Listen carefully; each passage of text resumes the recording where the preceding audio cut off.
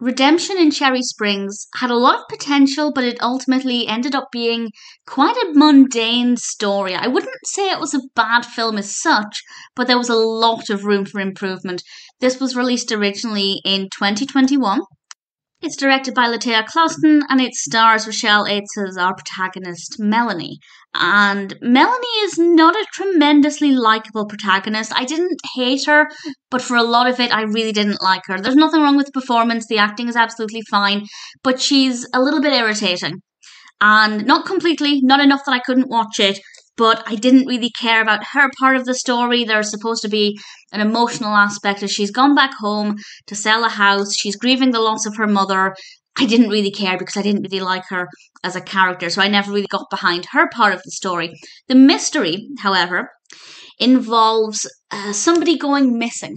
And I will say that that part I thought was really fascinating. As soon as we found out the mystery happened, which took a long time, the pacing is absolutely diabolical. But once it happened, I thought, yeah, I want to know. I'm really desperate to find out. And as we got to know a little bit more, it became a little bit more fascinating. But there was never that point where we had various suspects and I was trying to work out who it was and I was emotionally invested in it.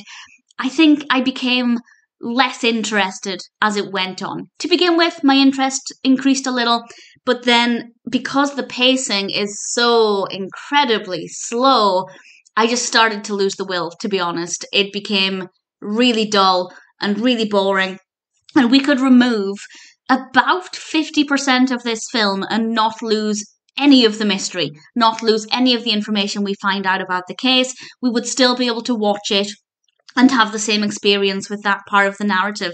So there is significant room for improvement. And when you throw in a protagonist who's sometimes okay, sometimes irritating, it's not the most pleasant experience.